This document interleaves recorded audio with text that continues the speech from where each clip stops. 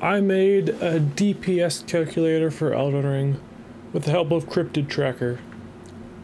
In it, we included a link to the updated sheet, as you have to make a copy to use it. So that way, no matter what changes we make, you will always be informed of what we make and when we make it. I also have a Discord link, which will link to my Discord. And we can sort by DPS, first attack damage, and attacks per second. The default will be DPS, as that's its primary function. And so we can scroll through these. We can set our stats, the defense and damage negation, the moveset we're using, if we want the weapon to be effective, or use any weapon regardless if we meet the requirements. We can also check any weapon class.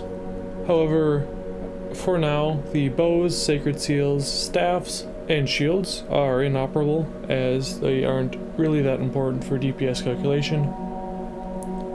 It's going to be added later on, as well as different movesets outside of the one-handed, two-handed, and power stance, like Ashes of War and jumping attacks. You can also set your affinity, or use all affinities.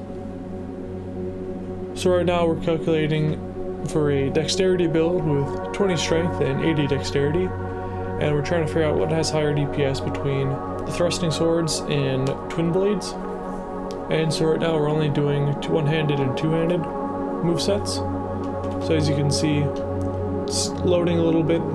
It is a slow process, and you do need a pretty beefy computer to run it, because you are calculating for all the weapons, and Google Sheets isn't really set up to do that much.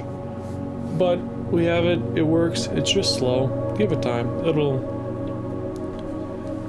work eventually. So as you can see, the Keen Gutskin Peeler has the highest DPS, and the highest DPS thrusting sword is the Keen S-Stock with 650 DPS, which is really not even close to the twin blade. So this will help you optimize your builds for PvE or PvP, although DPS isn't really that important for PvP. And you can put in your exact stats and figure out what you should be upgrading and what you should be finding. DPS is really the only thing that matters for PvE. Range isn't really all that important. Damage can be if you're going for a one-shot build, but at the same time, consistent DPS will be vastly superior.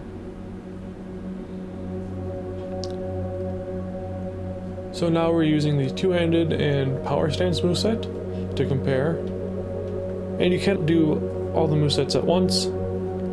However, if you want a shorter list, you should look for two-hand and power stance. One hand generally isn't going to give you as high of DPS as two-hand or power stance. So we can see that the Paradella one of the Gutskin Peeler is actually worse than the two-hander one. And so you want to check each individual class to find what's optimal, power stance, two-hand, or one-hand, because that will make a difference if you're trying to calculate for DPS. And so we can check all weapons at the same time. That's going to load all weapons, including shields, although those aren't relevant as they don't have DPS. They will be put at the bottom of the list since they don't have the frame data.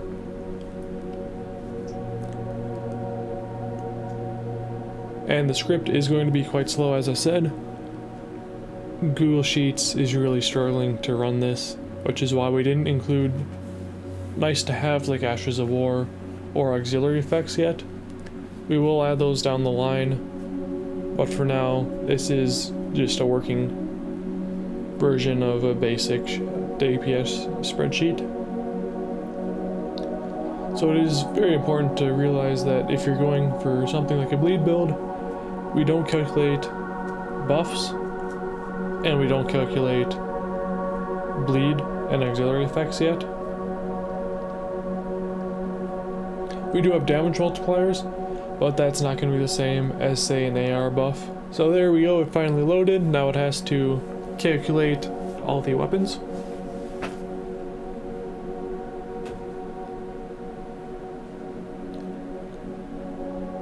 And there we go. For a strength build, as it kind of finishes loading in, for a strength build, the best weapon you can have for DPS in PvE is the Venomous Fang. And again, this is not counting auxiliary effects, so Venomous Fang just has the straight up highest DPS for a strength build. Although the Beastman's Heavy Curve Sword is only 30 DPS behind, however that number will grow if you use multi-hit talismans.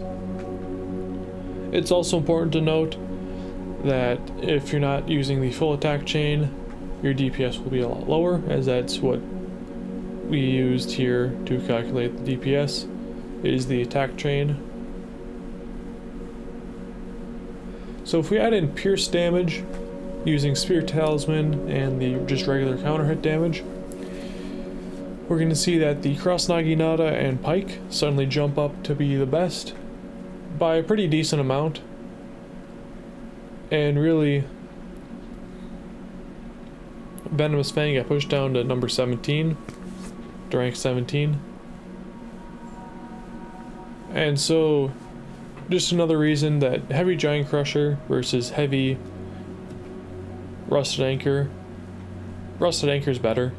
There's no reason not to use it. It has higher DPS.